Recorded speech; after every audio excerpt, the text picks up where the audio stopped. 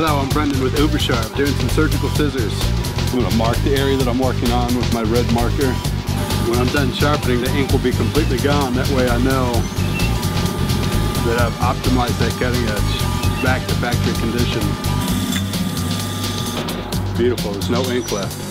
Do a cut test to make sure it's ready to go back to surgery. I've got a suture needle marked right on the very tip of that cutting edge.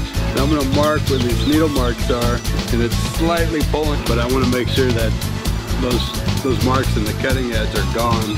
So I'm going to go back in and get that suture needle mark out of that cutting edge. You want to make sure that scissor is ready for surgery. You know what? I'm going to go to a heavier grit. Oh, just about got it. The heavier grit's taking just a little bit more metal off. But I need it to get that suture needle mark out of that cutting edge to maximize that scissors performance. Beautiful winter day in Florida. Do my cut test. Beautiful, there's no pulling on that tip anymore. Absolutely no sign of that suture needle mark.